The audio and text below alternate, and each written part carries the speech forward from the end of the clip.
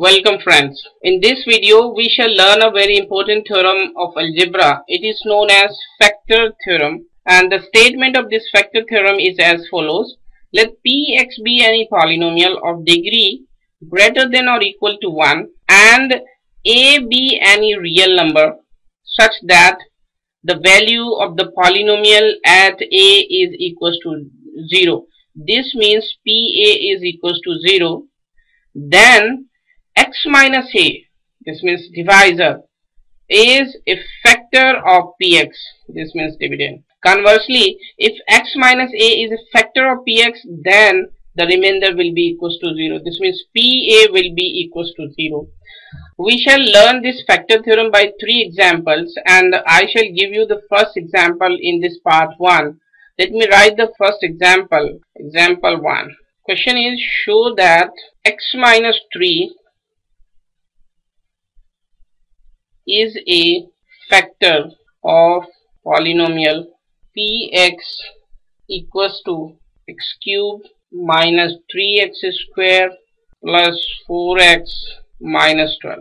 We shall use the factor theorem to show that this x minus 3 is a factor of this polynomial Px equals to x cubed minus 3x square plus 4x minus 12. So let us see how to solve this question, this example.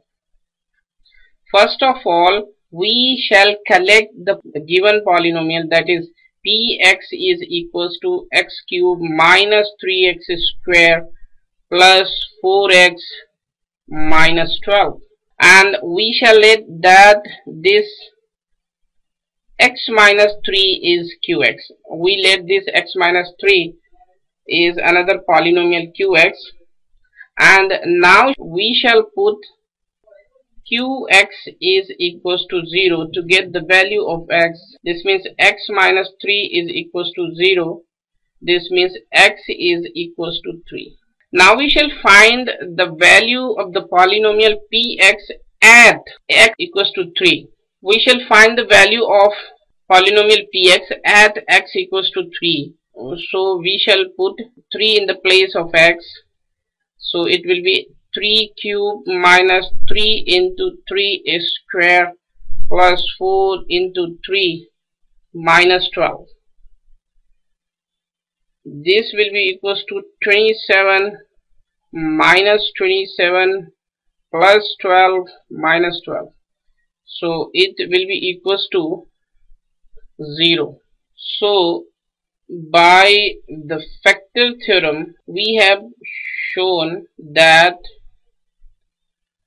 P3 is equals to 0. Therefore x minus 3 is a factor of Px. So this is application of factor theorem. Thank you.